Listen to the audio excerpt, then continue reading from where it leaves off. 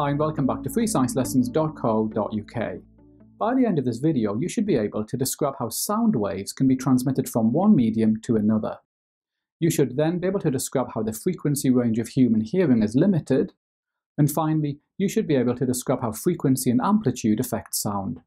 And all of this is for triple physics students only. In a previous video, we saw that sound is a longitudinal wave. When sound waves move through the air particles vibrate from side to side like this. Now these vibrations can pass from one medium to another, for example from air to a solid, and a good example of this is a microphone.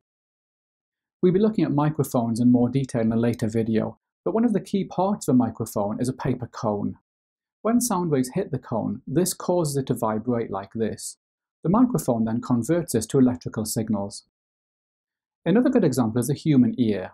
Sound waves in the air are funneled into the ear where they hit the eardrum, and the eardrum is a thin membrane.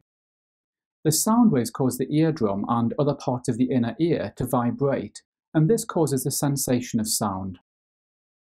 So as we said, sound waves in the air can trigger vibrations in solids. However, this only works over a limited range of frequencies. Partly because of that, normal human hearing has a frequency range of 20 Hz to 20,000 Hz. Frequencies outside of that may not be able to cause the eardrum to vibrate. There is one other idea linked to this that you need to understand. I'm showing you here the wave equation, which we've already seen before. Now, when waves move from one medium to another, their speed can change. For example, sound waves travel much faster in solids than in gases. That's because the particles in solids are much closer together. This means that vibrations can pass more easily between them.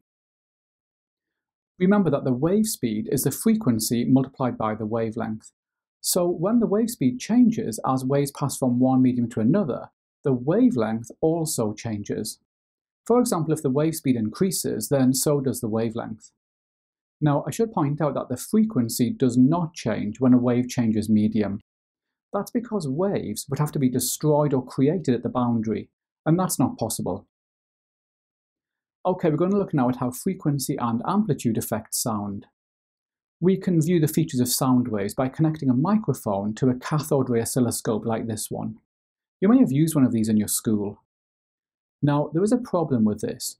A cathode ray oscilloscope represents sound waves as if they were transverse waves.